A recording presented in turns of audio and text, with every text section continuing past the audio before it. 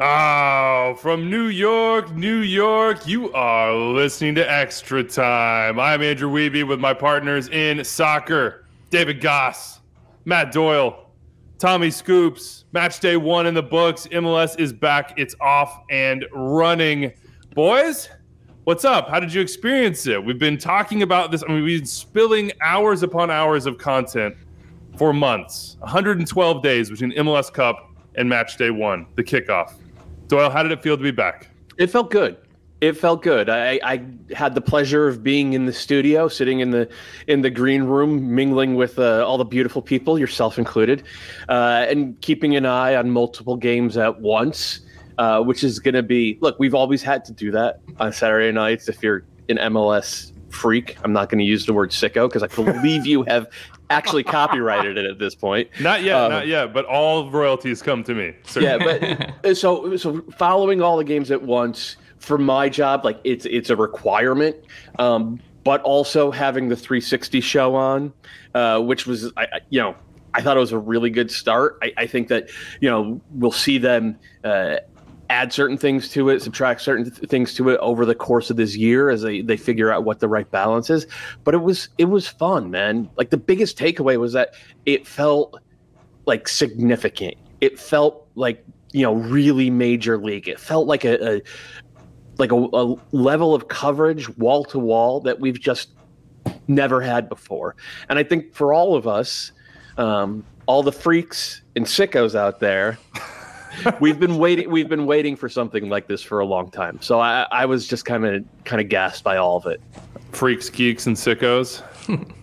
Tom, I go to you, but I know as soon as I do, some sort of lawn equipment is going to go off in the background. So we'll just sort of we'll have a slow trickle on Tom as part of the show today, just to see the 11:33 to Piscataway. You guys are putting me on a 2-touch limit. Everything's got to be right back. Get it at your feet. You're dribbling too much. Shut up. Exactly. Keep it moving. We'll get to the best thing we saw. We'll do our overreactions. We'll go through every single game as we always do. Hit the mail. Dave, the feeling that you got when MLS is back, what was it? I mean, there was two sides to it. It felt like the first day of school where you see all the people you haven't seen forever, right? Everyone's online talking about every game that you're watching, and all of the people that I got to know last year, especially doing MLS Today, where I was sort of reaching into each market and getting to know local reporters, local writers, and then super fans, interacting with them all online. And then the shame of visiting my in-laws and spending the entire Saturday night by myself in the basement. And I didn't even explain it because the Nashville game started so early. I just disappeared for the rest of the day. And then you come back and they're like, are you working? And you think and you go, sort of, but not in the way that you work, how you have built lives with money and income and do things that matter to the world. I'm downstairs tweeting about MLS games. So, I felt back home. Perfect. You had to hit him up. Like, look, do you guys, your Apple TV, is it updated? Do you have the latest iOS? That was a big complaint this weekend. I mean, like, you just need to have it updated, folks. Just make sure you have it. I had to do it for myself as well. So, Tom, anything here? Like, just checking in with you. Do you have sources with Mother Nature, Tom? I forgot to ask you that before the show. If we could have seen El Tráfico being postponed, if we could have seen Portland and SKC being moved to Monday, of course, we won't talk about that on today's show. That would have been nice. That was maybe the one semi-bummer of the weekend, but we get July 4th after that. What's July 4th like in New Jersey, and how will I be experiencing El Tráfico from afar? Got to get to a barbecue. You got to be outside. That's what it is, man. The great New Jersey. Can you get to the beach? Why don't you come down and hang out with me? Wiebe, what are you doing for 4th of July? Sounds like Tom's hosting an El Tráfico watch party on July 4th. That's what it sounds like. Let me, let me talk to the wife, Tom. I won't. Yeah, let me talk to the wife. I won't show her a picture of the mustache. We'll just keep it very generic. Like a good. This is a classic. I need to talk to the wife. Not gonna bring it up at all to Mindy, and just sorry. She said we already had plans, man. Then text her saying, "Can we please figure something out for 4th of July?" I will say on the Portland KC front, unfortunate, but don't hate having another match night to be able to consume MLS. Agreed. You get to watch the Knicks beat the Celtics and then immediately jump over. Let's go. SKC Portland. It's a perfect Monday night for me. Yeah, East Coast, West Coast, just bounce in between. That's the way it works. So we did have some mail I'll get to right now as people try to find Extra Time on Apple TV, where we are, of course, now. Matt in the Cream City says, gentlemen, I hope all is well with you. I went to MLS Season Pass to find Extra Time since you told me I could find you there. We repeatedly told you that. I couldn't find it, so I contacted Apple TV support. They told me that your show is not included with the Season Pass. Apple season support, we got to talk to you about this. What can you tell me that will help me understand what's going on about this? There is almost nothing I can tell you that would make any sense. I'm going to fall on my sword here. There were some processes, some things on the back end of all this, file sizes and captions, and let's just say that we need to raise our level just a little bit to compete, and we will do so. Have done so. The first 2 shows are up, and this week's show will be there as well. And you can always watch on YouTube as well. So we need a new photo shoot. There's one mustache conspicuously missing. I just want to point that out. I'm just saying if we want to do a Photoshop, all the great people out there who are much better than the image that I made with Photoshop this weekend. We will tweet that image. And I actually now remember that my wife did see that image and she said, "Who is that?" It looks like a mug shot. That's a mug shot. Yeah. Said, I don't know who that is. That's the guy. We're going to his place for July 4th. not gonna bring the kids. Not gonna. He's gonna cook food for us and handle explosives. It should be extremely safe and fulfilling for all of us, kids included. Eric Erickson also asked where you could find it. It is right there on Apple TV in the MLS Season Pass section. If you scroll down to series, boom, Extra Time. We're there. We've made it. We've arrived. It's pretty great. Best thing you saw in Matchday 1. Let's get into the soccer. Let's start with you, Dave. What's the best thing you saw? My guy, Klaus Mania, has officially hit the Midwest, the real Midwest, too, in St. Louis. He got the game winner against Austin. It was an impressive goal. He knew exactly what he was going to do. He looked good all game. St. Louis wins their first game ever in Major League Soccer history. It had all the stuff. And me and Klaus, after bonding at Media Marketing, I was obviously rooting for him. He's always been rooting for me, as he explained. So it's a symbiotic relationship, and I was pretty stoked about it. It was a great finish. 2-2, going to the lake, cuts it back outside of the right foot. I mean, then he kind of got like choke slammed by his own teammate on the ground. That's how excited they were. I think he also subbed off immediately, which is a class move. But I think Kip Keller being a childhood Klaus fan, it was kind of like a bittersweet moment for the St. Louis kid, but it was epic. Yeah, between that and his best friend Jared Stroud, I would say picking his pocket, but like being handed. We'll get to that in a little bit. Tough one for Austin on this night, but a huge win for St. Louis. They go home to City Park next weekend. Taylor Twellman talking all weekend in the studio about how insane that game is going to be. Apparently, they're going to do like huge pep rallies outside of the stadium. Like they'll have more people at pep rallies than they'll be able to fit inside the stadium. It should be awesome. And coming off a 3-2 win against Austin, they're going to be jacked up about it. Tom, best thing you saw in Matchday 1? Speaking of cold world, the absolute coldest image to come from the weekend, I think, was Teddy Pietro. After he scored the game winner against Toronto FC, he found the camera and he gave the and he just all of the mean mugging, all of the swag, all of the sauce, everything. It looked like Dame Lillard. And this is a kid who, I don't know how many MLS appearances he had. It's not that many. Was his debut last year? Oh man, that was just like experience beyond his years, capped a great moment with a great picture. And it's just like no notes, 100% class. Stop it, Cudi Pietro. What a goal. We need more Anders in this show. It's been wonderful to see him take the 1s and 2s and make them his own. I was glad that just wasn't the buzzer. Warshaw, by the way. That's Bobby Warshaw calling one of the great GA Cup goals in history, scored by Teddy Pietro, who's a legend. And then Teddy Pietro has an article written where he says his friends will just say it to him all the time to make fun of him because of the way Bobby called it. So one of the great moments in MLS history. It can never be forgotten. Thank you. And he had the assist, too, to Benteke for the game-tying goal. Which, by the way, so past the fact that he's a legend now, he's been Loudoun's best player the last 2 years. And the thing about him is he covers the most ground in every game, and he does a little bit of everything. And that's why they love him. His ability, they often play him out wide, but he comes inside. But his ability to just drive at teams. And so you see it in the assist and the goal. And I think he would be even more effective as a starter as his career goes along because of his fitness. Seems like Teddy KDP is a good nickname, too. It's a great nickname. Yeah. Yeah. Seems like Wayne is going to be playing a number of kids, as we say, on this 33 podcast. or 16. That's it. 2 age groups. Yeah. Either you're 33 or you're half that. All right. Give it to me, Doyle. What do you like? Damir Kreilach being back, scoring a banger, like not a banger, but like a really nice goal for him after missing. Diego Valeri called year. it a golazo in the green room. So if Diego calls it a golazo, I think I'm going to go with that. I like. Doyle's trying so hard not to disagree, but he wants to. João Paulo being back, I thought he was excellent last night. Brad Guzan and Miles Robinson being back. Miles struggled a little bit. I thought Guzan was pretty good in that game, and Hassani Dotson coming back as well for Minnesota United. These are guys who basically missed all or most of last season. You never know how, with injuries that are that significant, how guys are going to look upon return. But I like all of them. I'm not going to say we're perfect across the board, but like really, really encouraging, and I like to see that. Damir Kreilach, that old man back. Hopefully it holds up for him.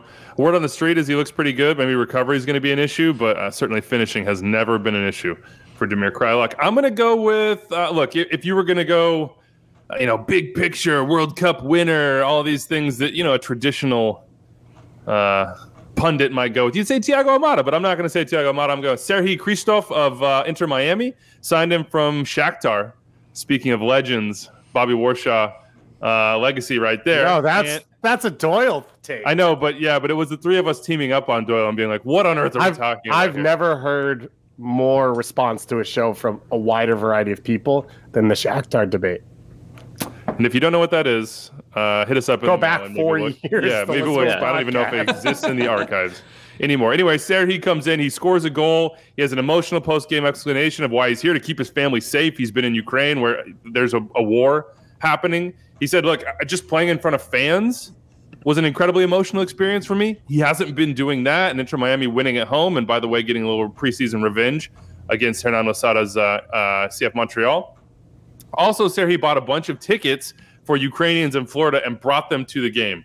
It's just one of those stories that, it wraps everything up. It's got the soccer side. It's got the human side. It's why we love this game because, there's 22 players on a field and we have these incredible moments like Serhii Krzysztof basically, thrusting in a goal. And then you have the flip side of it being like a true human experience of everything he's gone through and how he's sharing it with people and how his family is feeling being in a place where they feel safe. I mean, it's an awesome story and it's an awesome result for Inter Miami on match day 1. All right, let's get into it. We have a little mail here from Jason Wilson who tweeted at us, guys, give me your extreme overreactions, a whole segment on ridiculous overreactions after week 1.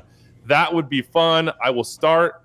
My Golden Boot team is trash. It's utterly inept. Anders had a great time at the pre-show meeting, basically reading it off to me, and I'll just sort of imitate him at this time. I got 1 goal, so I'm not. I didn't get blanked. Sebastian Driussi with the goal. That's good. He was my keeper. Mikel Ura got subbed out. You had more injuries than goals. Yeah, we'll get to that. I had the same number of visa issues as I had goals. Mikel Ura subbed out, doesn't score a goal. Meanwhile, Julian Carranza is banging 2 for Dave. Gigi Giamakis in Atlanta, he has the visa issue. He's got to get it done. He'll be back next week, but we didn't see him. Copetti, big signing, early draft pick for me. Charlotte didn't look great at home. Lorenzo Insigne, don't worry, he's already injured, folks. Like, it's all working out for me. Romel Kyoto, no goals there, but at least he played. Tyus Magno, he's a forward, but should he be? Will he be long term? Like we'll get to that in a little bit. Diego Rubio just had surgery. The Rapids announced this morning on his knee. That's injury number 2. Yeah, how long is he out for? Remind me. 2 to 5 weeks. 2 to 5 weeks, that's a pretty wide band. I talked to a doctor that I know named Anders Arhus. He says it should be fine. They're all going to be all good. Yeah. From his football manager experience of managing injuries for players. Anders has a level of certainty with talking about like unspecified injuries. It's like a repeated thing that we see in pre-show rundowns. Anders is like giving details that like nobody else has, and I'm pretty sure he doesn't have, but he's like 100% certain about it. Look, say it with your chest. People believe it, all right? Carlos Vela didn't play. Rain, go away. Didn't happen. Leo Campana, there's my 3rd injury right there. Mahala Opoku didn't play. And I look at this team, and I can't help but think, after being pretty confident in the post-draft glow, that this team is trash. This is terrible. I got a good chance at the 2024 Ben Bear Comeback Manager of the Year award in the Golden Boot draft. Weeby, I know how you feel. Do you? You have 7 goals already. Yeah, I feel strongly immediately about my team. Overreaction. Oh, okay. Not in the direction you do. My team is clearly the best team in the draft. I'm going to dominate this thing. So I feel great. Yep. Dave on 7 goals. Gazdag 2 for him. Carranza with 2. Jordan Morris with 2.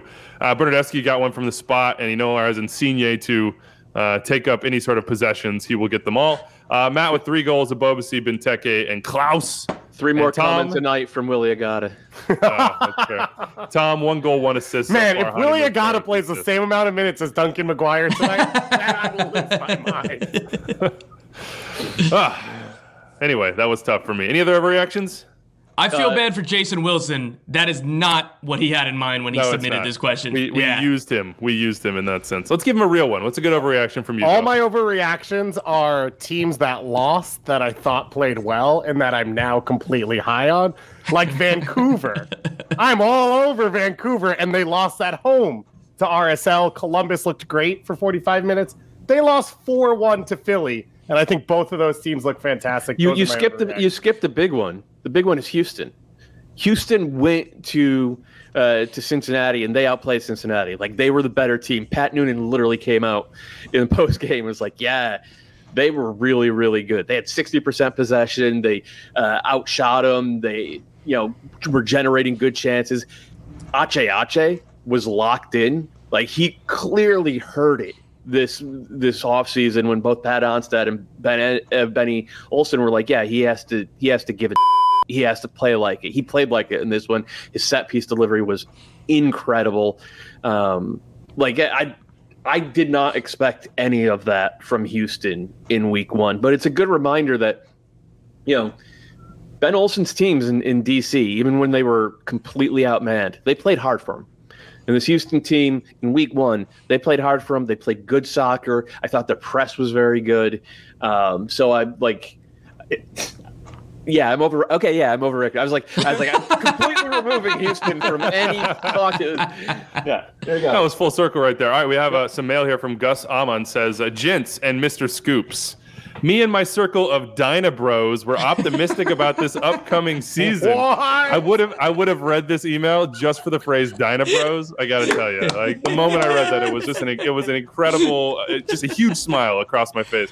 So anyway, I'll repeat it. Me and my circle of Dyna Bros were optimistic about this upcoming season. We've had decent preseason results. Cap space was made, and the incoming additions seem to fill obvious gaps. However, all caps, y'all seem entirely down on the Dynamo and what is going on at the club. Understanding the club was in quite a hole to dig out of. None of us thought we would be dead last in the West in your predictions and power rankings. Even though our offseason was rated an A or A-, our preseason club review was, now we're predicted to win the Wooden Spoon by many. Is there anything or any nugget of hope you can find for us Dyna faithful? Also, the new El Sol kit is fire, and you all should get one. Dale Dynamo. Didn't we just answer that? Yeah, I just wanted to say Dyna Bros multiple times. So okay, you got it. That's great. All right, we got it. There we go. Here's one. What's more concerning from Randy Bruce? Austin's opening day loss or Insigne's opening day injury, Dave?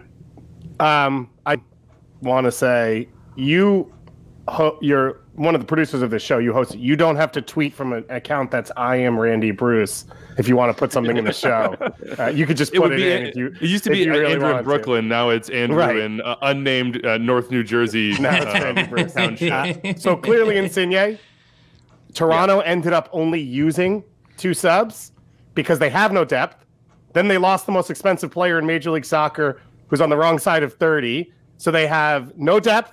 No high-end quality now, so that should be the biggest one. And I think if you see Insigne's face after he comes off, I think he was almost crying on the sideline. A player of that experience who knows his body, I think that sort of tells you what you need to see. I'm sure we'll have time for you to jump on the grave of Austin FC a little bit later on. Andrew, or do you want me to get into that right now? No. I'm not jumping on any grave, but I am. It'll be a bonus point jump. Out. No, it'll be a bonus, yeah. After a bonus loss, that's what they deserve. Let's do it now. Let's go. Unless you have an overreaction, Tom. You got one? Something juicy? I can't tell. I mean, DC and Toronto should both be pretty high up in the watchability rankings, not necessarily for quality. I think 3-2 is going to be a regular scoreline for both of these teams. And I'm mad at myself that I didn't see it coming. Like, talking to people in like that 7:30 window when there was 8 or 9 games on, whatever it was. All right, which one should be on the main screen? And like slowly I was like, this feels like a classic MLS game where there's just going to be goals and chaos, and maybe it's not going to be the highest quality all around, but it's going to be fun as and I think that like right now, those are two teams that are going to be fun as for good and bad reasons. This is like when Doyle picked FC Cincinnati as the most entertaining team in MLS 2 years ago or 3 years ago, and it proceeded to be the most correct pick in ETR. I think it was San Jose. It was like San Jose during Almeida, the peak of Almeida ball, when they scored 50 goals and gave up 75. That was those games were automatic, always fun. And if people are looking on the legal sports books, the overs have got to be. It's just always got to be going overs on those games. 5 goals, by the way, I would assume was probably the over. Austin, St. Louis City, all caps SC. First ever match for St. Louis. It was sort of assumed they were going to go to Austin and lose, and it was going to be sort of a fun night for the traveling fans. And then next weekend, they'd come back home, and it'd be all good and exciting, and they'd have their opportunity for glory, and they got their glory. We talked about it already. Klaus delivered. Jared Stroud was delivered to and then delivered. It was a great night for them. They didn't just press them off the field. It wasn't just Red Bull's sort of high energy drink soccer. They played at times, Doyle. This was not exactly what I expected from St. Louis. No, I mean, it really did remind me of that cup of coffee that Bradley Carnell had with the Red Bulls as interim manager at the end of the 2020 season, where it was like the underpinnings were all clearly from that Red Bull school of play, but actually using the wide areas a little bit in that 4-2-3-1, playing a little bit through central midfield, more of like a Philadelphia type of approach rather than a pure energy drink soccer thing. Now, again, still very, very direct, but more about creating, using those 1-2s in central midfield to open up the channel to find a runner rather than sort of like hitting blind long ball after blind long ball, playing vertical on every touch to just create 50-50s all the time. So I enjoyed it. It felt like Austin were ready for it. But they just ended up shooting themselves in the foot with one of the most shacked in a fool plays you'll ever see in any sport.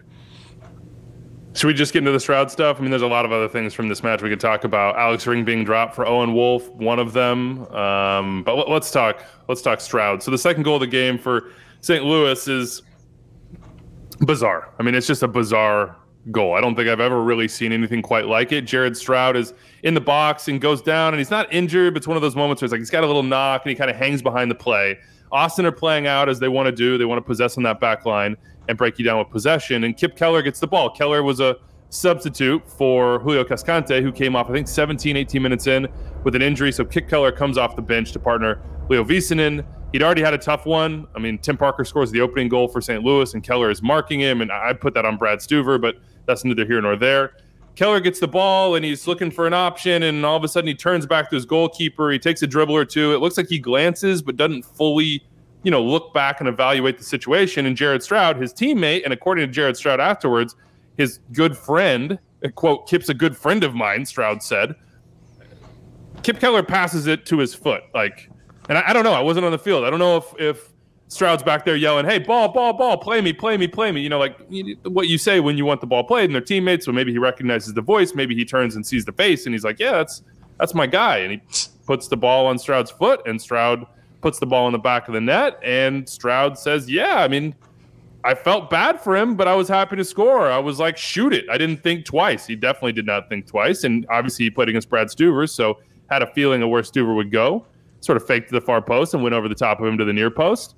It was a nice goal, but it was a play that was heavily debated. There is a law in Law 12, and it would be a caution for unsporting behavior, and the law reads, if you, quote, verbally distract an opponent during play or at a restart. I had a conversation with Christina Unkel, who's the referee and now analyst for 360, and a friend of mine, me being a refereeing nerd as well, and I just said, there's this law, and it seems like this would apply. And she said, essentially, and I'm boiling it all down, and I'm sure she could be much more clear, that she's never really heard or seen of referees calling something in that situation outside of like basically older folks that refereed in England, where I don't know if it was an honor thing. I don't know if they just interpreted that differently, or there's a moment in time where that was called frequently. But she's like, yeah, I don't think that would ever get called in that situation.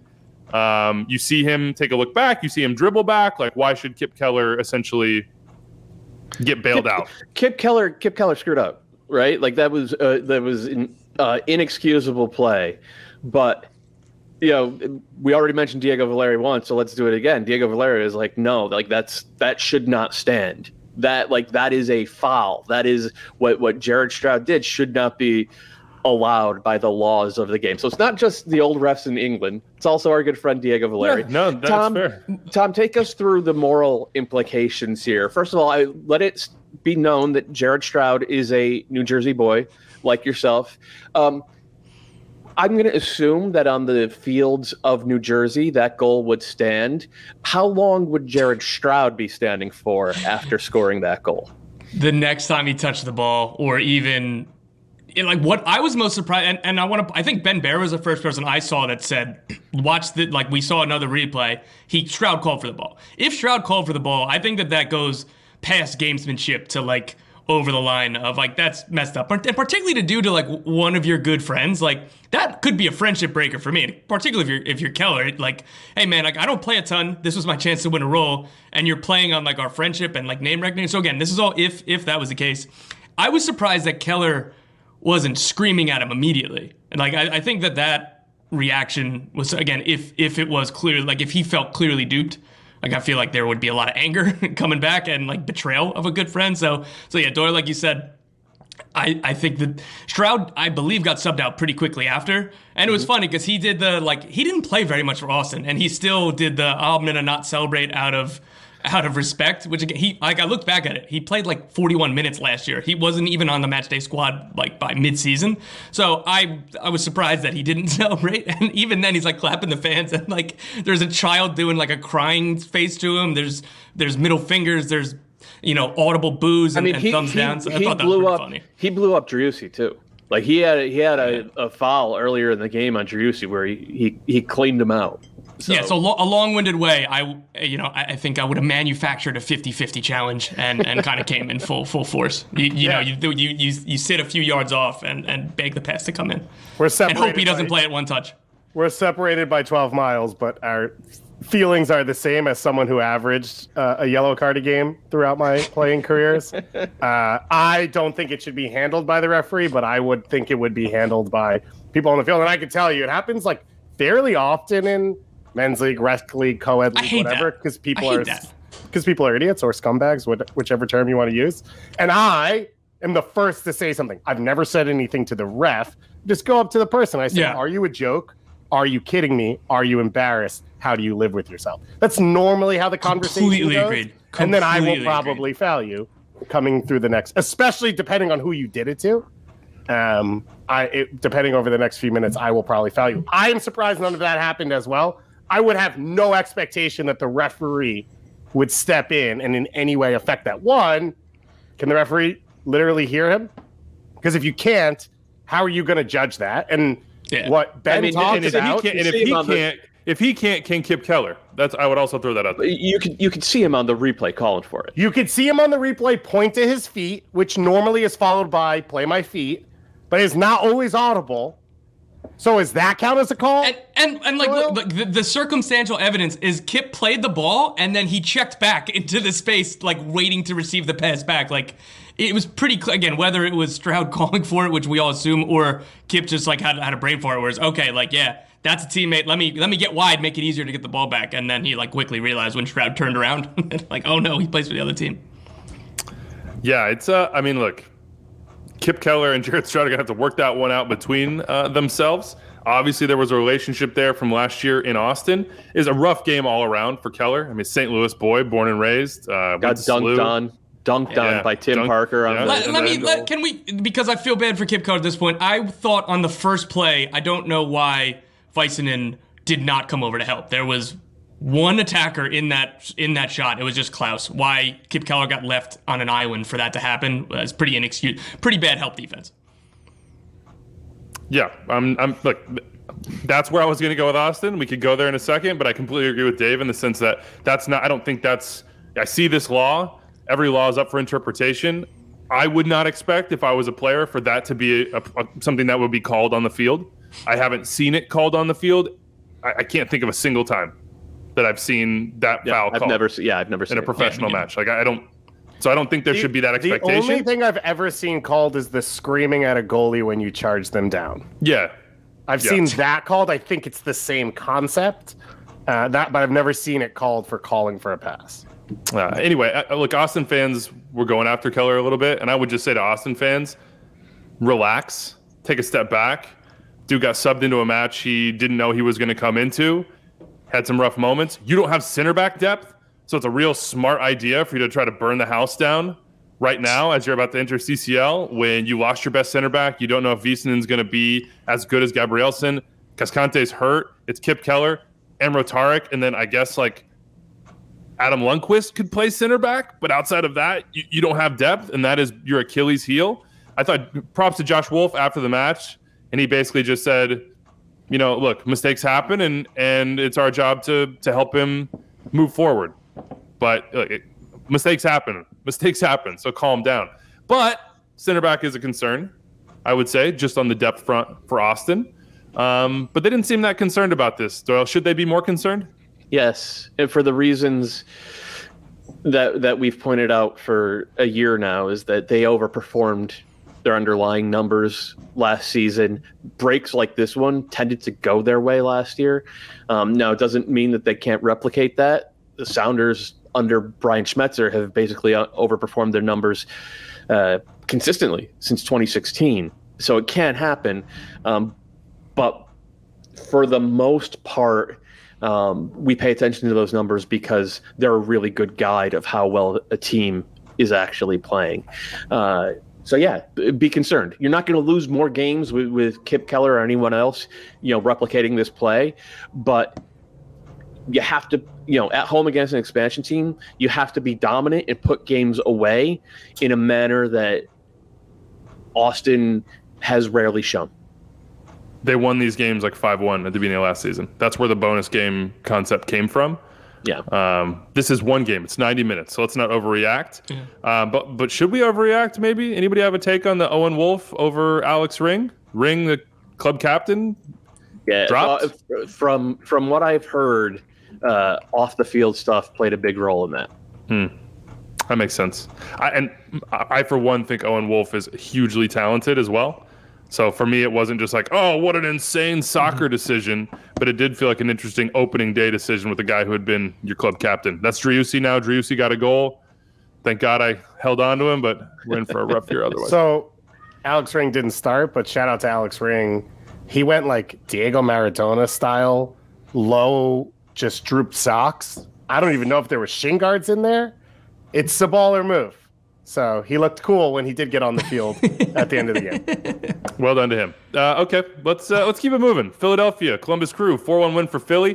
The Crew they had the ball, they had control of the match in the first half. They had the lead, and then 45 plus 3 PK from Daniel Gazdag off a handball that's highly debatable. We'll hit that on instant replay, obviously, and another handball in the second half. Gazdag 2 goals from the spot. Julian Carranza 2 goals, much to Dave's wife's delight. Megan very happy about that, obviously. Ask me who he was again. Yeah. Every time. Perfect. Jim Curtin after the match, obviously happy with the 3 points. It was a statement for the Union, but here's what Curtin had to say. Quote, this Columbus team is going to be very, very, very good. He said all 3 varies. Those are quoted. If you look at the first 15 minutes of the game tonight, we didn't touch the soccer ball. You can see the ideas that Wilfred's going to have with them, just how good they're going to be, how dangerous they're going to be in the Eastern Conference this season. Tom, that's just the perfect quote for a coach who won 4-1 to say. I was going to say, I don't doubt that he's being honest, but I will say if you've spent time on Jim Curtin press conferences or just any time talking to Jim, like he's this is who he is. He's super nice. You will not hear a bad word. He does the perfect, it could be August and, last year playing DC United when they're bottom of the table with nothing really to play for and be like, look, man, this team's better than a lot of people think. They're going to go out there. They're going to fight. We got our hands full today. Like, he'll say that about anybody. If they were playing an NCAA D3 team or a men's league team, he'd be like, you know what? They got some players on here that people aren't talking about, and like it's going to be a difficult game. So I believe that he believes all of this, but he's not going to say a bit. If he thought that they sucked, he wouldn't say it. He's worried about Keene College this season. By the way, Kane University. Thank you very much. He wouldn't say it unless Gabriel Heinze was coaching, or he was dragging the crowd at Mercedes-Benz in Atlanta. Yeah. He just wouldn't say a bad word about anybody unless he was calling them a fake crowd. Either way. By the way, I did see Keene University on my New Jersey Transit trip in. That is heavy part of their advertising campaign. Buses, trains. Yeah. It said the most budget university in New Jersey, Tom. I just want you to know that. But elite soccer program. I don't love that framing of them. Like every time I see those advertisements, I get it. They know where their bread and butter is, but it's not like Harvard University. You know what I mean? Like, your mustache is welcome here, Keene University. Okay, let's keep it going here on Philly and Columbus. What did Philly show you, Dave? Pretty much most of what they showed last year, which is they know who they are and they can do the things they do well at an elite level. I did say in the first half, I thought Columbus sort of punched them in the mouth in a way in Philly we haven't really seen teams do. So credit to them to recover from that, to stay comfortable. And then Jose Martinez won 2 50-50 moments, one against Zelarayan. Maybe it was 40-60. It was a pretty tough spot that Quinton put Nagby in, who put Zelarayan in. And once Martinez wins that ball, they know exactly what they want to do. Now, the bonus this year is they can bring Joaquin Torres off the bench, and he can create a goal in the first 13 seconds being on the field. They didn't have that player last year. So as you look across the season, that's where the confidence, I think, comes from Philly being able to maintain what they did over the last 3 years. Again, where so many MLS teams fall off, it feels like they've gotten deeper. It feels like they can change the way they play even more. And the only question mark was, well, will last year's guys still be the same? And after week one, it looks like it. Yeah, the Joaquin Torres acquisition, I think we were all kind of pretty high in it. I was saying that from the beginning, that like this is a new way for this team to get points. Like, again, if you need somebody to eliminate players off the dribble, like hit that final ball that he played on that sequence in which he got the assist was incredible. But like, I still think of like, all right, they're going to come against low blocks. They're going to come against teams that are frustrating, trying to play for a draw. And if Torres isn't starting, then you bring him in off the bench and shift him wide. And the way you change it, the way that Jack McGlynn's introduction into the first team last year was so important because he offered them something different than what the rest of the midfield was giving them. So this team can beat you in so many different ways. Now they're so deep. I think they're going to be able to deal with CCL. Doyle, I know that teams in CCL don't typically make runs at the Shield, but like, I think this team is just different and like much deeper, and the way that they've been able, like Jim Curtin also talks about, it's not a coincidence necessarily that they haven't had many injuries over the last few years. Like, this is kind of sustained. I don't know, what you do differently that makes the team less injury prone. So I'm not sure 100%. Would not say that out loud. Would never say that out loud. I'm saying they truly believe that. Okay, well, they were saying that, like, hey, it's not a coincidence why these things happen, why we've been able to kind of maintain this continuity. So let's, again, like, I think that this team is going to be deep enough to make a Shield run despite being CCL. And again, I think that they are among the favorites in CCL. Tell me about this crew lineup and what you see from Nance Doyle, because you have Patrick Schulte in goal. You've got Philip Quinton on the back line. You've got Mo Farsi in this team. Will Sands is there. Matan is back, and he's in the team. He'd kind of become a running joke for us. So, like, where is he? Is he going to make an impact? Like, this is Wilfred Nance to a T. He's going to delve down into the kids. He's going to look at guys that haven't been playing up their potential. Crew 2 is going to get a look as well. And, it may not have been a full performance, but it was, I think, encouraging. Yeah, I agree. That first half was really, really good. I'm not exactly sure why Will Sands came off at halftime and Luis Diaz came on. I thought that kind of upset their balance defensively a little bit. But I think it was for the attack. It might have been, but Sands' decision-making was not good in the first half in the attack. And just because when I watched it, I said, okay, yeah, it's the Lassi Lapalainen move, right? Put a winger at one of the wing backs, see if you can cover for him defensively and get elite attacking output. I don't think Luis Diaz is that player. I also actually don't think Lassi Lappalainen is either, but I think that was the thought process there. Well, either way, the bet you make when you hire Wilfried Nancy is what Weeby just described, is that you can turn guys like Philip Quinton and Will Sens and Mo Farsi and Sean Zawadzki, who came in, I think, late in this game, and Matan, you could turn them into what we saw in Montreal the past couple of years. And the only thing I'll say is that, like, Crew fans are probably going to need to be a little bit patient, but maybe not too patient, because I think against anybody except Philadelphia, they're walking out of this game with a point, which is also a way of agreeing with what Tom was saying about Philly being absurdly deep and just seeming incredibly well prepared to juggle, 4 different, maybe 5 different competitions by the end of the year. Atlanta United didn't seem ready to juggle that many competitions. Looked like they're going to lose opening day to San Jose. San Jose up 1-0. Araujo had missed a penalty kick. It's the 90th minute, and they got a corner kick, and you're like, yeah, this is probably going to be nothing, and then the crowd's going to go home unhappy, and it's good to have a World Cup winner in your squad, Thiago Almada. The MVP campaign is underway. Those are Anders' words. I'm reading them directly off the rundown. I just want everyone to know that. Don't attribute that to me, but it is possible. Comes in. Don't attribute it to me, but I agree. Yeah. Just in case it does work out, I will also claim part credit, but I will not take any of the blame. Look, corner kick to him at the top of the box. Bang. Right footer off the underside of the crossbar. It's 1-1. Free kick at the top of the 18. Top corner. It's 2-1. Gonzalo Pineda is hugging him. They're going absolutely wild in Atlanta, Dave. And this is a huge moment for a player who sort of seemed poised to start having them based on what he had just done, based on what he did last year. He wore the Fuerte Apache shirt under his jersey. That's where he grew up in Argentina. And afterwards, Almada said his dad was in the building. And the celebration was for the people in his neighborhood who always support me. A restaurant there helping people who don't have food to eat. I dedicate today to them, my family, my mom, a little sister who are there. It doesn't feel like if he does these things, he will be around for particularly long in Major League Soccer. This is what Atlanta's been looking for since Almiron left, right? Like, they have spent a ton of money on multiple players, not starting with Almada, starting with Petey, of course Barco as well. Almada's good enough, though, and he's good enough to do it now. I think the bigger story coming out of this game is Atlanta looked a lot like Atlanta has looked like over the last 18 months, which is they don't have ideas of how they're going to break. Don't say that to Brad Guzan. Not say that to Brad Guzan. Did he specifically say we look different? They was asked, does this remind you of the last year? And he said, I'm going to be pissed if you start with that narrative. And that he used the P word in that sense. Okay. Brad, this looked a lot like it looked in past years. You had no ways to break the opponent down. There did not seem to be a cohesive movement throughout the team. Luis Araujo is in danger of being one of the biggest DP busts in Major League Soccer history by not missing a penalty kick, by skying a penalty kick into another state.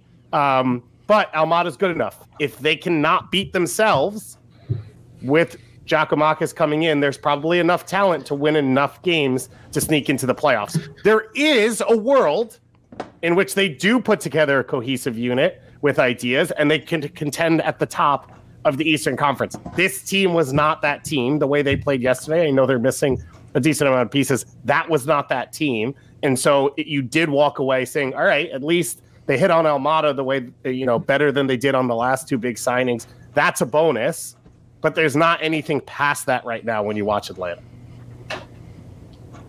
I don't disagree with what David just said. They generated 20 shots. You disagree with Brad Guzan. I do disagree with Brad You're Guzan. in danger of that. They generated 20 shots. Only 4 of them were from inside the box. And as David said, one of those was the PK that Araujo hit to Alpharetta. It looked very similar. The difference is, variance. What if shot goes in? It did.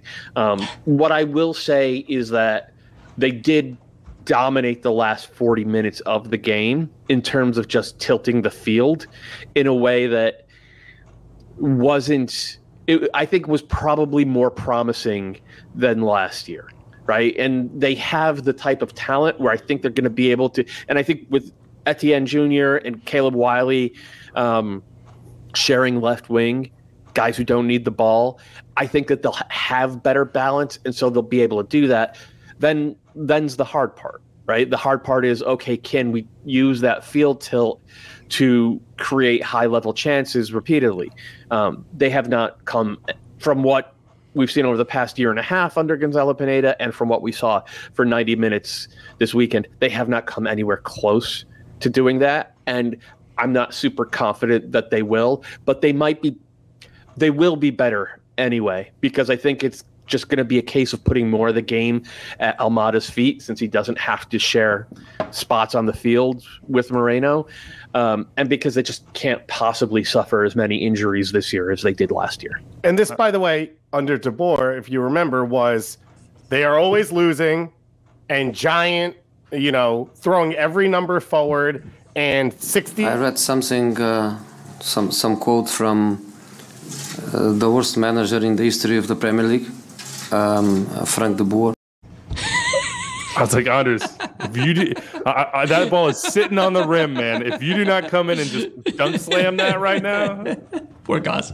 Oh, my God. That's such a good clip. But the point was that they won a trophy. They won multiple trophies. They won Campeones Cup.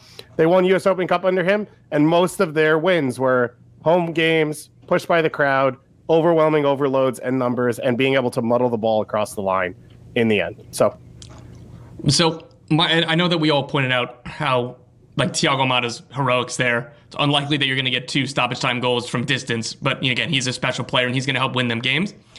If they're building all this around Thiago Almada, which it seems pretty clear that they are, and try to maximize his ability and maximize his influence on the game, what happens on July 1st if that's when he's transferred to Europe? Then what do you do for the second half of the season? It's really difficult to replace on the fly, and you go back to some of those, like Luis Araujo was supposed to be somebody who was taking control of that, and when he was bought, or when he was acquired, and he just hasn't been that player. He hasn't been consistent both in influencing the game or his end product, and he missed the PK that we were already talking about. So the plan has to be to build a team around to Thiago Almada, because he's that special. But what happens if he leaves in the summer, let alone in the winter? Give me a nugget on San Jose, Doyle. Seemed like the midfield was better. Yeah, they looked really good for 50 minutes. I thought the balance was really good. They didn't give up anything defensively until those 2 bangers. They lost hold of the game around the 55th minute, maybe the hour mark. And it came right after Carlos Gruezo went down, I think, right? Like, am I wrong? Yeah. No, that's like the exact, it was like the 61st minute or something. He goes down for a while and then he stays in. Yeah. I think that kind of upset their balance in midfield. He might be what, to them, what Diego Chara is to the Timbers. It might be that kind of situation. Luchi Gonzalez is going to have to figure that out, but it's tough to say this about a Quakes team that just misses the playoffs every year and then suffered a backbreaker in week 1. But like, I saw some pretty good reasons to be relatively optimistic about this team, and I'm still pretty confident that they're in 8th, 9th, somewhere around there in the Western Conference. 6'8" goalkeeper, they win 1-0. Just found that out. That is absolute facts. DC United, Toronto FC, DC with the late dramatics. We talked about Teddy KDP here. 3-2 win over Toronto, who had just the bad body language going hardcore really throughout the match. That's sort of been a consistent theme with them. Let's just talk about the kids, though. Doyle, you got any thoughts on the kids? Because Mattia Camboni starts, he's 16 years old. He gives it a PK to Richie Larea, but men twice his age have done that with regularity. So I'm not gonna kill him for that. But then you see sort of the subs, whether it be Teddy KDP for Wayne Rooney or Hopkins coming in, Jackson Hopkins, or on the other flank, Christian Fletcher coming in. I mean, he's playing the kids. Yeah, I mean, it was Fletcher and Teddy KDP kind of undressing that Toronto FC right side down the stretch to create the equalizer and the game winner. Hey, I thought it was going to go in the other direction for DC United with the way that they brought in guys who were kind of at or on the wrong side of 30 over the summer and then kept doing that this winter. I really thought it was just going to be kind of the old man team. But Wayne Rooney clearly had a mandate or set out a mandate to the players. Like, if you're good enough, you're old enough. And I guess Akamboni and Chris Durkin's not particularly old. He's a starter now for this team.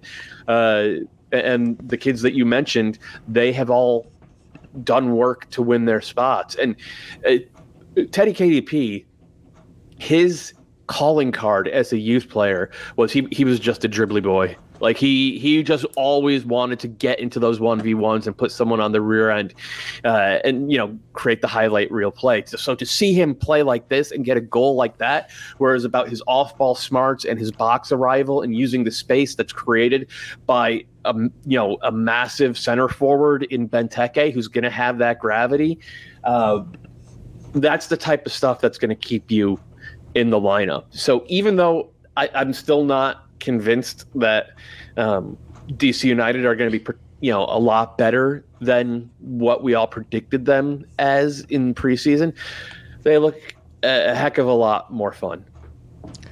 And we haven't pointed out Matthijs Klick. He was, that was a really good goal. He picked up the ball inside his own half. Again, I know that we're going to talk about the lack of mobility or defensive, ball winning in that Toronto FC midfield. So maybe that was a little bit easier for him to dribble 40 yards and shoot from 25 and score. But I think it's worth mentioning that from day one, that's a really good sign for DC because they need Klick to be really good. And a bad sign for Toronto. You have thus mentioned the issues with ball pressure and ability to recover by the Toronto midfield, and there's not really help on the other side. I guess they did just make the trade with Dallas, so maybe Brandon Servania can help a little bit there, but some concerning moments for Toronto early on. All royalties for Dribbly Boy, please send those to That's not mine. Long Island Queens and Long Island City Queens and Matt Doyle. No. Okay, let's hit Nashville NYCFC. Dave, no Hani Mukhtar, but they got Jacob Schaffelberg. The Shaft. They got Walker Zimmerman, who's doing the Johnny Cash celebration. NYCFC have some issues. We'll get to those in a second, but it's a great opening day for Nashville. Yeah, and it's what they didn't do last year at home, right? Which was just playing with energy, being aggressive, making it uncomfortable to be in their building and then letting the crowd get behind them. They got off to the wrong start in Geodis Park. They are very good at sitting deeper, hitting in transition, being the, away team. And the question is the home form. Can they change that? It's not a completely different style, but I think the way they were aggressive, especially using the fact that NYCFC is easy to play through in the middle, they were able to find Randall Leal's feet, and he was able to create from there. And he really was just using the speed around him as tools. Now, there's a reason Jacob Schaffelberg isn't on Toronto FC, right? Throughout 75 minutes, he does not finish. He doesn't complete every play. But what Nashville found from him last year is he gets in dangerous spots, and it makes the game better for them overall. If they don't have Hani Mukhtar for a long time, they're probably going to be hanging on by their fingernails. But they were able to get a big win at home to start things out. I thought Jack Mayer looked really good at center back, which is one of their big conversations coming into this year. And Sean Davis is going to need to be big for them. Their ground coverage in central midfield took a step back. If Godoy is healthy this year and Sean Davis is comfortable, that's probably their best path forward from that position as well. So if Mukhtar comes back into the team healthy with Leal playing this way, that looks to me like a better group than a lot of us talked about, because we were fairly down on this team in our preseason conversations, and that potential is higher than what we talked about. I think still hinges on Hani, obviously. Well done to them, though, for getting the goal early on from the set piece. That's the way you draw it up. Daniel Nielsen hits up and said, what the heck's going on? How's Cushing going to do with this NYC squad? Or is he going to have to get more guys to compete? That's your territory, Tommy Scoops. What's up with the Santi Rodriguez stuff? Is that going to happen? I haven't heard any updates on that. Again, C.O. Merlo reported a few weeks ago that it was happening, so it's surprising that it hasn't yet. Look, this isn't how the squad's going to look like in even probably 3 weeks, let alone by the end of the season, and it's very clear that they need a high-level number 10. We've all been saying we think that they need a high-level number 9, or keeping somebody like Hebert to be the starter, so Towson Hagel can play on left wing. Matias Pellegrini did not look comfortable as a number 10, and that's because he's a winger. Gabby Pereira is a winger. Talos Magno is a winger. They need that 10. A new concern for me was looking at like that midfield was very easy to play through. And I know Alfredo Morales wasn't available, and he's somebody who is difficult to play through. But I think that they're going to need a secondary ball winner, and that's probably a smaller move than anything else. But it seemed like Nashville controlled the game without the ball, as they tend to do. But anytime that they came out and tried to play in transition or came out and tried to attack quickly, they could do whatever they wanted. Is it a smaller move to get another ball winner, another guy to play alongside Keaton Parks? Or is it ending the James Sands loan early? Because he's now not making the game day squad for Rangers. Since Giovanni von Bronckhorst was fired, Sands has not really been a factor for that team. And his loan only goes another 3 months. So why not just end it early, get him in there, get him in the lineup, because he fixes a lot of that, doesn't he? Yeah, I wish you would have had that earlier, Dave. That's a point that you could have made. I would also throw on, by the way, Alfredo Morales was awesome 2021 playoffs to win MLS Cup. He only started 20 games that year. He only started 20 games last year. He has not consistently played for them. He's been up and down in his performances, so I don't know that he's even a fix-all for all of it for NYCFC. Also throwing out there, Tavon Gray is probably not a right back. No. Would love to see him get to play center back. He does not comfortably shape his body out wide. He doesn't really create chances. It's not his game, and I don't know why. I understand saying, we want to give a young player a chance. We don't have space at center back. Alex Collins is gone. They gave a DP spot to a center back. It just feels like there's a space in there to play him or play 5 in the back if it's going to look like what it looked like this weekend. Yeah, him being a right-sided center back in a back three, I think, would be his best I think that's center. the spot. The same way Kamal Miller took a real big jump when he went to Montreal. So, but again, that's a very specific role. And if you don't change your formation to make Tavon Gray's ceiling as high as I understand why not, but hopefully we'll see them play that a little bit. All right, let's talk Cincinnati. We got Houston in already, and the Dynambros should be well sated in that sense. If we're talking about back fives, here we go. Cincinnati, Mosquera, Miazga, Hagelin. This was not their best performance, Doyle, but it was ammo for your Cincy Shield prediction. Yeah, because over the past year, they draw this game, right? This is the type of performance where in 2022, it led to taking 1 point at home against a team that on paper they are much better than. But based upon last year's experience, based upon juicing the talent along the back line in central midfield, they didn't have Obina Nwobodo from the start last year. They have him from the start this year. He scored a goal. I think they upgraded at right wing back. Santi Arias wasn't great, but he was influential in a way that I thought was really helpful. They found a way to win. And if you're going to be a Shield contender, if you're going to get a home game in the playoffs, you have to win some games where you play poorly. And that was what Pat Noonan's post-game presser was about. He's like, I don't think anybody on the field for us played very well. But we talked about heading into this game, the importance of winning. And that's what we saw. And remember, last year, LAFC won the Shield.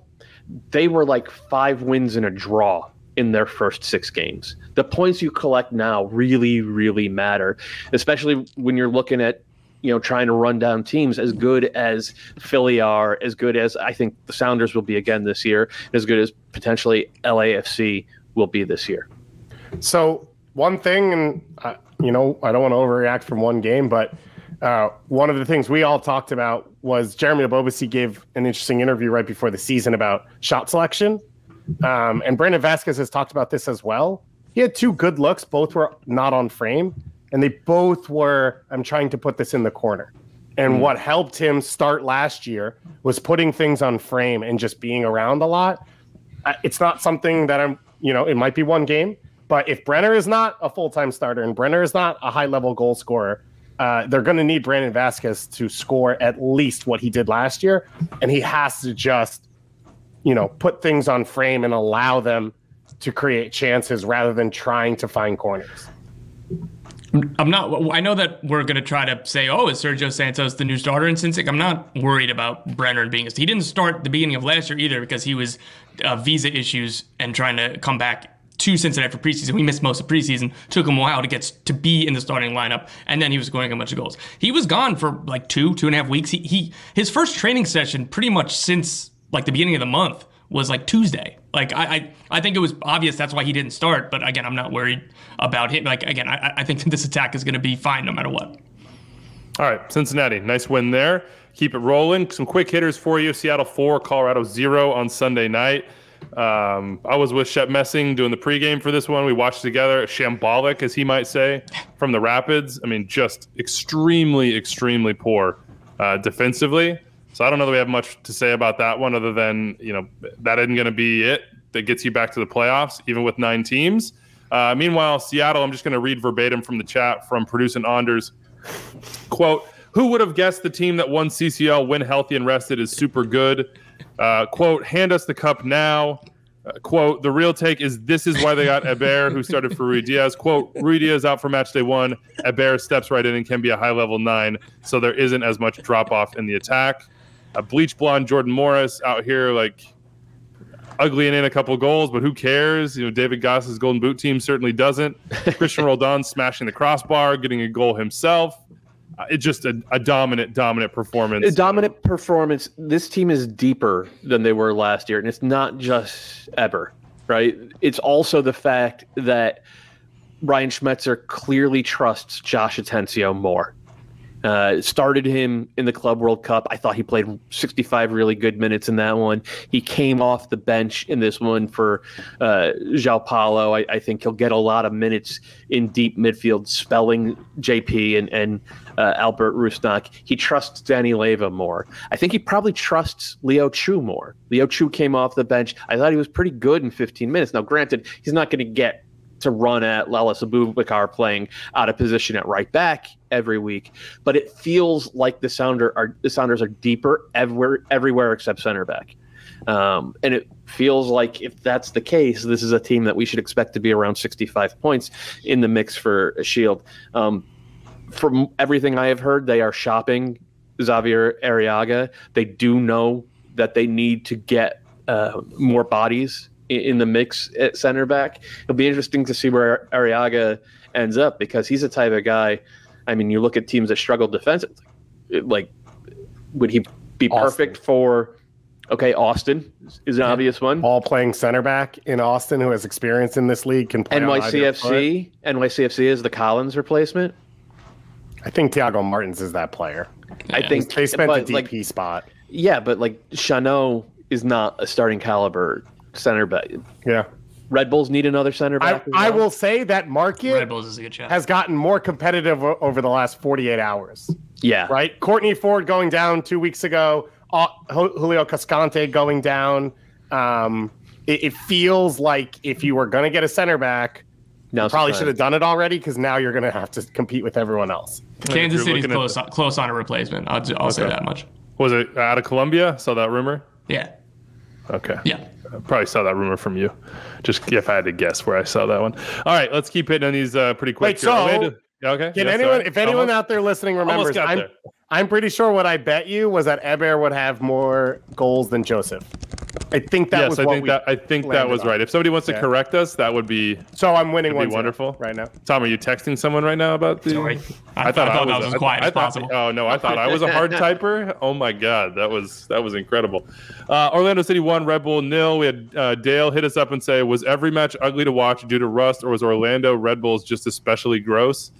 I really should have known.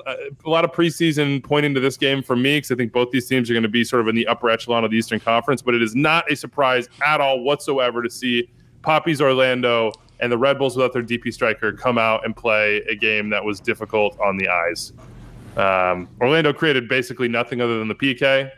Duncan McGuire couldn't score because he didn't play.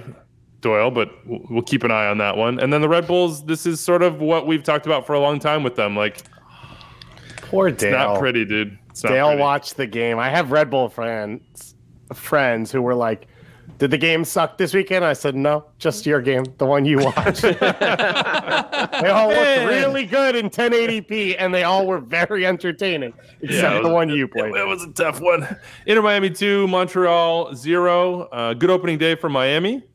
And great stories on both the goal scorers. We already went through Serhii Krzysztof, but the other goal scorer here is Shander Borgelin, who is playing in his first MLS match. He played 22 minutes. He got the goal. It was a very bizarre, like, rebound, pool rebound, ping pong goal. But his first MLS appearance, he scores. He had been, Dave, I think you were telling me the story. He had been with Philly in their MLS Next Pro setup, and then he was with Miami scoring goals last year in MLS Next Pro, and then he got called up and gets a goal. Most of that was correct. I was not the one who told you, so I don't want to take credit. It was me. A deep conversation you guys had. Yeah. Bald guys with beards, it's like very difficult. He's a Florida kid. He's a Haitian American who's actually a capped full Haitian international. Grew up in Florida, I think in South Florida, but ended up somehow in Philly's academy and then playing for. Not somehow, by the way. This is actually a trend. There are a lot of Florida kids in Philly's academy, which hence now, with Inter Miami coming onto the scene, is starting to become a bit more contentious. Okay, so there you go. It's good to know. But he was part of the Damian Lowe trade. Like, he was just a throw-in, I thought, but clearly they had ideas for him. And with Leo Campana not playing in this one, being injured already because Weeby picked him in the Golden Boot draft. You don't get Shander's goal, Weeby. This goes to produce Honors team. I don't. Yeah. Well, Producer Honors picked his 11 players, so you have to put that. We'll have to put that on the Twitter account. Vancouver 1, RSL 2. Vancouver went up in this game. Seemed to be playing pretty well in the first half. Yohei Takeoka was awesome. Their new goalkeeper from the J League, from Yokohama F Marinos. But in the second half, here comes, some X-Dog, but also some X-quality from RSL. They had quality, some. But Weeby, RSL won 65% of the duels. That's X-Dog. Yeah, but they can combine the two now at times. Sure. Savarino looks like he's poised for a huge season. Question marks outside of Damir Krylak up top, but you saw Carlos Gomez get in. He's the record signing. And they win in Vancouver, who needed a fast start, and this was a punch in the mouth. Particularly with how good they looked for the first half, awesome. And maybe a little bit into I couldn't believe that game wasn't 2-0, 3-0 going into halftime. And again, like you said, they started preseason early. They had a couple different phases for preseason. They played a lot of high quality opponents in preseason for a fast start. And I still don't understand how they didn't win this game handedly. Before you looked up when Damir Krylak scored, it's like, oh my God, RSL are winning, and they're going to take all 3 points. I don't know. It's really disappointing for Vancouver on match day 1. I think Vancouver put up the highest XG, and they only scored 1 goal. So as Tom said, that's where the game was lost for them. And some of it's on Brian White, not all of it's on Brian White, but they've got problems. If that's going to be the case, Sergio Cordova came on the field. He looked like Sergio Cordova, which to me doesn't sound good, but to Doyle sounds great. So eye of the beholder. Minder Garcia looked like a goal-scoring striker for Minnesota United. Noah Manuel Reynoso, who apparently sent a good luck message to his teammates ahead of this, but has chosen not to come to preseason and now the start of the regular season. We will see if he ever shows back up for Minnesota. That's a pretty big TBD at this point. But Minder Garcia gets the goal, and Minnesota United go to Dallas and win. That is both thrilling for Minnesota United, but also has to be hugely, hugely disappointing, Doyle, for FC Dallas. Yeah, FC Dallas looked like the bad version of FC Dallas that we saw too often last year, where everything is static and they don't get numbers into the box. They play in a really precise way, and when they can move the pieces on the chessboard in the way they want, they're really, really tough to beat. But there are times when they open up gaps and they're just not instinctive about exploiting them. That's number one. Number two is the only guy who's ever sort of attacking that space in behind the back line is Paul Arriola. Velasco doesn't do it. Jesus Ferreira doesn't do it. It can make it very comfortable to play against them. And I don't think they ever made a Minnesota side that's in flux, that's working in a new center back, that just cut the guy who was supposed to be their starting right back the day of the game. They never made this team uncomfortable, and that's not totally out of the realm of what should be expected of FC Dallas. And I do wonder if Nico Estevez is going to have to figure out a way to spice it up. Is Jesus Jimenez a guy that can change any of that? I don't think so, not on his own, but when they made that acquisition, Estevez was talking about using Jimenez as the center forward, and then putting Jesus Ferreira underneath, kind of in the Driussi role. And I like that better for Ferreira, and I think that can make Dallas more dangerous in the attacking third, though they would have to be willing to sacrifice game control, which is what their success last year was built upon. So it's, there are more TBDs than you would think for a team that brought back 10 starters from a 55-point team. So the depth an issue running into the depth, but the other issue I thought was they created overloads and then they just lived on those sides of the field. They did not rotate possession at all. And I don't know if that's a lack of trust in the fullbacks.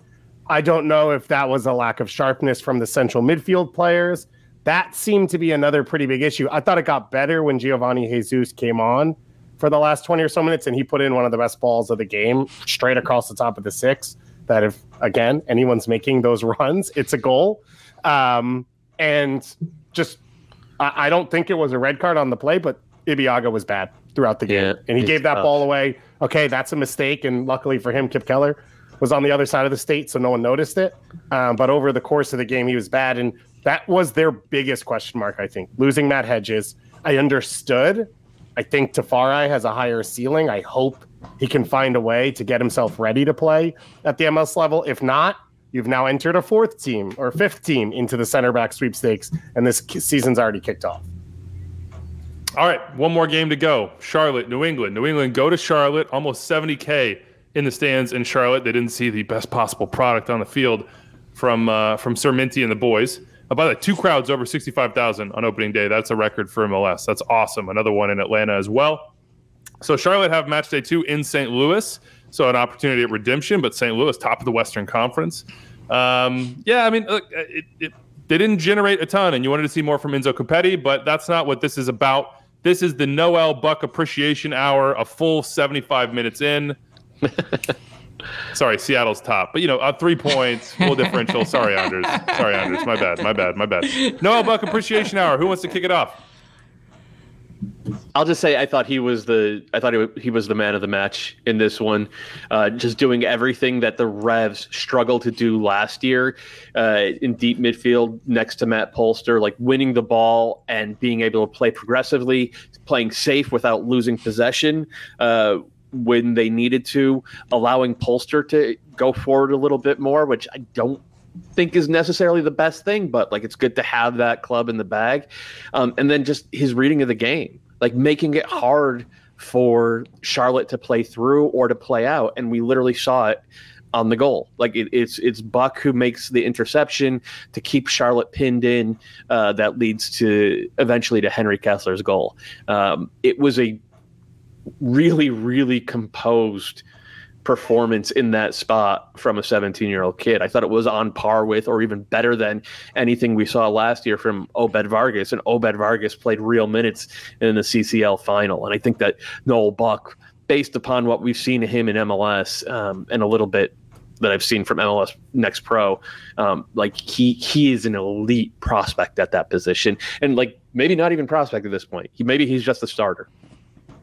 Yeah, before that they made the Latif Blessing trade, I had him written in as a starter. And I've talked to people at the Revs, and they said even after that trade, look, he's going to get minutes. Our homegrowers are going to get minutes, but we're really excited about Buck. And I will say this offseason, Tottenham are interested in him. I can just say that flatly. He was supposed to go on a training stint to Tottenham in the winter, but that kind of fell through. But that's the kind of club, that's the kind of, like you said, Doyle, elite prospect.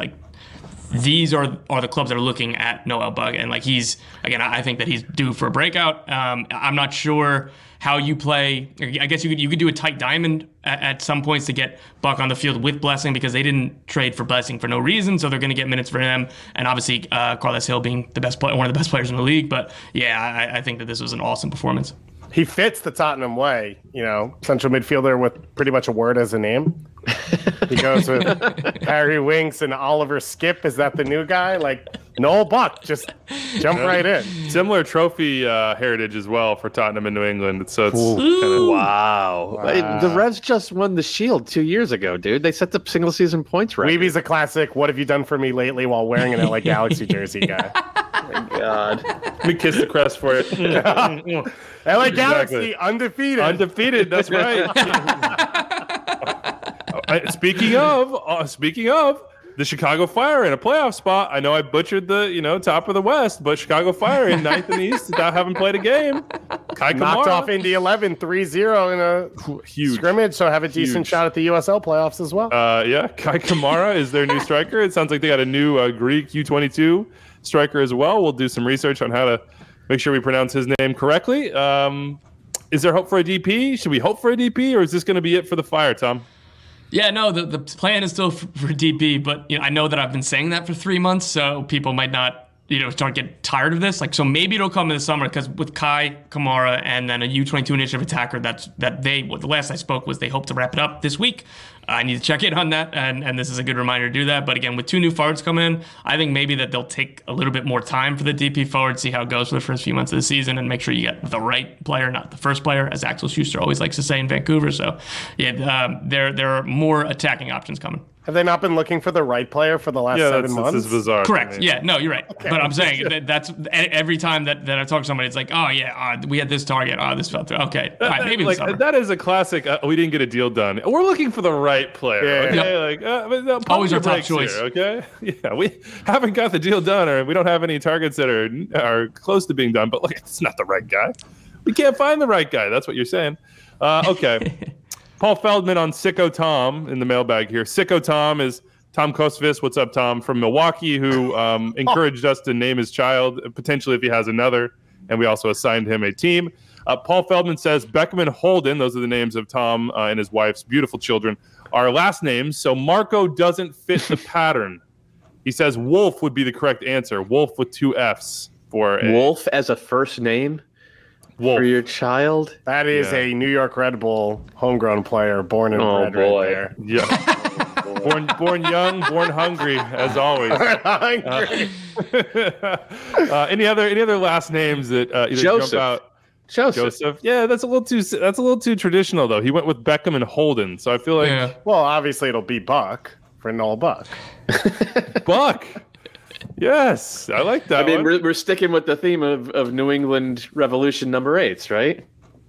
I said Joseph because of Shalry. Oh, I thought you said Joseph like Joseph Martinez. I forgot we were doing last name. No, we're going to last names, David. Yeah, we're a little bit slow on the uptake on that one. Ryan Teetman hit us up and says, how about Pooch? Pooch, yeah, Pooch. Have no one in their life be able to pronounce their name. Yeah. Talking to school on the first day in Milwaukee. With but then you go to California and everybody's like, "Oh, you're one of us." Yeah, they'll have to move to Idaho. They'll be Boise based. Yeah, that's a good one. Yeah. Treasure Valley FC. Come through that academy. Yeah, it is Catalonia. You're right. Yeah. Andrew Timon. So you just add a couple X's into the name. Ryan Timon has said, Andrew, don't let your colleagues give you too much stick. There are those of us out there who appreciate your haikus. In recognition, I'd like to send you a copy of the essential haiku versions of Basho, Busan, and Issa. I think you'd particularly like Issa. Your best team preview haiku captured a similar kind of wit. This is a completely self-serving email read. And I'm totally serious. If there's an address I can send it to, I will mail you this book. Big thanks to you and the rest of the Extra Time crew for your terrific previews this year. So there are people who appreciate art. You're going to start doxing yourself to our listeners, aren't you? You start giving out your address. Oh, that I didn't think about it that way, but that is with flattery. No, anyone who supports the written word, you can trust with your life. No one who's read a book has ever done anything bad. Never. Yeah. Okay, let's keep it going here. What do we got? Isabel asked for a team assignment. We gave her one. DC and Orlando were our recommendations. She said she's going to stick with the underdog DC United since A, I can actually make it to a game, and B, I now consider myself a Washington Spirit fan, so she's got the double dip there. Also decided to support St. Louis City in the Western Conference based on their colors / wanting to be a fan from the beginning. She says she's masochist who's probably in for a season of disappointment, a sports masochist, I should say, and only one way up from here. So not week 1 though. Yeah, right. That's convenient. Now she's just a front runner. She's just jumping on the bandwagon once it's hot. Honestly, though, DC United this Monday, as opposed to what we were saying last week, it's like a completely different proposition. Benteke looked great. Cleek looked great. I thought Russell Knaus looked good, and then you got all those kids. Come on, man! The perfect time. Get on that bandwagon. Mallory hit us up. Hey, my name's Mallory. Me and my husband Stuart live in Seattle. I'm a diehard Sounders fan who has found my way deep into General League fandom over the years, in part due to this podcast. Yes, we are the gateway. I'm sorry. For all his wonderful qualities, my husband, however, is not really a soccer fan. While he will happily go to some games with me, soccer just isn't his thing. Anyway, to try to get him more invested, we'd love it if you guys could assign him a team. He doesn't have to be a Sounders guy, but please, for the sake of our marriage, no Timbers. He's originally from Michigan, is only recently a Seattleite. He lived in Germany for a year after college and speaks decent German. His favorite drinks are dark beers and whiskey, and he loves a good charcuterie board. He doesn't watch many sports in general. Far more of an individual athlete than team sport, swam, ran cross country, etc. Likes puzzles, reading, and finding cool coffee shops. Doesn't really know much about tactics or style of play or cares about big names, but he wants a team with a really good logo. It has to be a high pressing team with all the German connections. We don't need tactics. Just know that car crashes win duels. So I think I'm limiting the pool to teams that play high pressing. The problem is high pressing is all East Coast though. Now you could go old school on this and say Sporting Fit. Ooh, that's good. And be a Sporting KC fan. They did a connection with Rieger for the whiskey. There's pretty good beer right now. That Rieger whiskey is really good. Good coffee shops. Obviously Messenger Cafe, as I found and then helped all of you learn about. With the world. Yes, I'm going to throw out SKC, even though they're not currently as high pressing, Tom. I'm sorry. You have now. St. Louis. That's Montreal under Hernan Losada. True. That's a good logo. Crest. They are going to be direct. There's a car crash aspect of what they're doing, and that would give an Eastern Conference team for them to balance their obvious, West Coast fandom. And if you're looking at away days, as again, Dave, you invented this. Great city. Montreal, a wonderful place to visit. So those are two good options, I think. Sporting Kansas City, Montreal. I would personally vote Montreal, Mallory, but you let us know what you guys end up with. David and Skokie, the legend, finishes us off, and he started his email with, "Once more unto the breach, dear friends," which is a very David and Skokie way to start it. Very excited for the new year, he says. The David and Skokie family is all in for the new season. We bought the season pass the day it was available, and he's enjoyed watching some of the MLS Classics and sharing those old school players with his kid. He's got a few, his kids, I should say, a few questions as we head toward first kick. He wants to know where we are on season pass. He can't find us. Well, if you were looking early last week, there was a reason for that. We are there now. Go check again. Extra Time Faithful. And then he wants a Weeby-style list of the best episodes of the year in the spirit of Andrew Weeby. I'm asking a question, then providing a list of his own answers. A, the preseason awards show is his favorite. The postseason awards show is his second favorite. First, CCL Fever, baby, CCL Free Space episode of the year. The last CCL Fever, baby, CCL Free Space Sad Face episode of the year. And any on-location episode, All-Star, Open Cup, MLS Cup Final, etc. What shows are you looking forward to most this year, guys? For me, it's the first show where I really fight with Kalen Carr. It's been too long since I've looked into the screen and seen Kalen Carr out there. So I'm looking forward to just like really, really disagreeing with him on something, and then he just gets quiet and says, "Oh, okay," and that's it. And I'm sitting here, steam coming out my ears, and Kalen's just completely fine with it. Jesus. The beautiful thing is we'll be back in the studio soon, and Kalen will be back with us soon as well. So that should be really, really fun. Any other episodes that you guys would throw in there? I would say transfer deadline, MLS deadline day in the summer is a good one. Anytime leading into that one. Maybe I took yours, Tom. No, that's a good one. I was gonna say any episode where Doyle isn't trying to fight somebody. I think I'm gonna go the other way on that one. Poor Kalen just taking strays out here. If I want to yell at Kalen Carr, that's gonna be my favorite. Kalen's got this sort of like emotional and like verbal aikido when I come at him. He just tosses me over the shoulder with like zero effort. It's wonderful. It's called having actually played professional soccer, so not caring about any of the arguments we're having. They don't mean anything to him, and they don't matter. I will say, going into Open Cup final, like normally we get to highlight other clubs in those moments. MLS Cup somewhat has been similar teams over and over again. Open Cup final, a lot of times we get to connect with different markets, different fan bases, and a lot of times we see history, right? First ever trophy, things like that. I cannot even imagine what the actual Leagues Cup shows will be like when Weeby monologues. It's going to be a solo show. We won't be here. So yeah, just one big list. Just one big list. And we'll save David and Skoki's thoughts on the Fire for when they actually play a game. And the 22 under 22 show. Yeah. No, that's a great show too. That's a great show. I disagree with all of you all the time. I can't believe none of you put John Duran last year. I had him 1. Just go back and check. I have the records. Anyway, he was, David and Skokie, pretty unhappy about the John Duran sale as well. We'll get to that later on. There you go. And he wanted to know what happened with the Rainbow Narwhals, and no manager, no team. I think that's the way it's going for the Rainbow Narwhals, unfortunately. They have disbanded. It shows how important the manager is to the project, et cetera. But we had a wonderful 6-game run. Are we getting a reallocation draft? Is Marquis Delgado available out on the waiver wire right now? We have to look into it. Got to find a team here in New Jersey. If anybody has any thoughts on that, let us know. That's it for us. Match day 1, almost in the books. Monday Night Soccer coming your way tonight. Sporting Kansas City in Portland. That's it for us. We'll see you later this week. Adios.